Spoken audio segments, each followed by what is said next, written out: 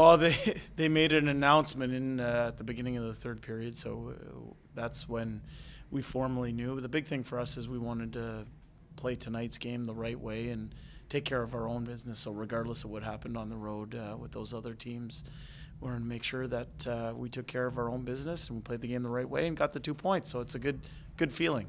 Coach, how important is it to kind of maybe let that happen? Last week with I guess the couple losses building up, but you guys kind of bounced back. It's a great time to do it because playoffs are right around the corner. Yeah, this team has been playing at a very good clip, basically since the middle of January, and playing real hard. And even when our streak was broken there, I thought the fellas played extremely well, played for each other. A lot of times with a thin lineup and players playing out of position or up in the batting order, and we found ways to win games. Last week was a tough week on the road versus some desperate and urgent teams. But now with all of our players back in the lineup, we've had 2 wins this week against good opponents, and our game is rounding into form at the most important time of year. Having the division secured, is that going to change anything about who you take up to Stockton or who you play? Well, I think as a coaching staff, we're going to take the 15, 20 minutes here after the game and enjoy it with the players, and then our focus will be on putting together a good lineup for tomorrow night and making sure that, like I said, we don't want any poor habits to creep into our game. We want to play the game the right way, and part of doing that is icing a good lineup and making sure that we give ourselves every chance to win the game tomorrow night as well. Winning the division, is that something you envisioned back in, the summer when you were hired? Well, you know what I envisioned going back to taking the job and then thinking about what to say in a press conference when I was introduced and whatnot. I wanted to see a team that played a connected brand of hockey, that cared for each other, that was connected to their teammates and to their coaching staff and to the organization and to the community. And I'd be lying if I said that I thought we were going to win the Pacific Division during the regular season. But what I did see was what we are seeing, which is a team that whose care for each other runs marrow deep. They play within a structure. They play towards an identity.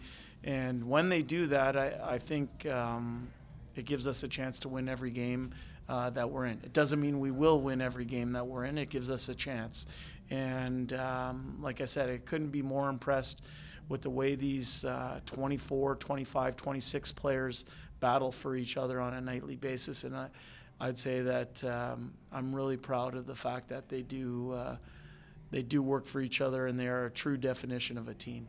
Coach, how prepared do you think the guys are for the postseason? I mean, I know Gambardella and Curry, they were going up against a lot of teams in the league that were fighting for that 7 or 8 spot in the playoffs, so I think they may have a little edge, especially for you guys. Yeah, I look at the regular season as dress rehearsals for the most important time of year, which is the postseason.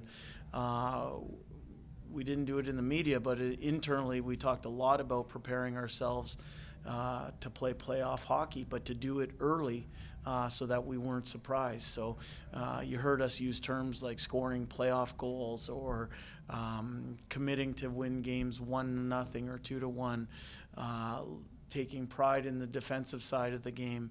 All those things were in preparation to be prepared for Game 69, and I like where our team's at.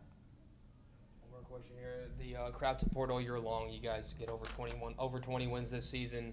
How excited are you guys to bring playoff hockey back to Bakersfield, especially for the first time in the American Hockey League? Well, I think you heard it tonight. Rabobank Arena, when it's filled to the brim like it was tonight, our fans are passionate. They're loud.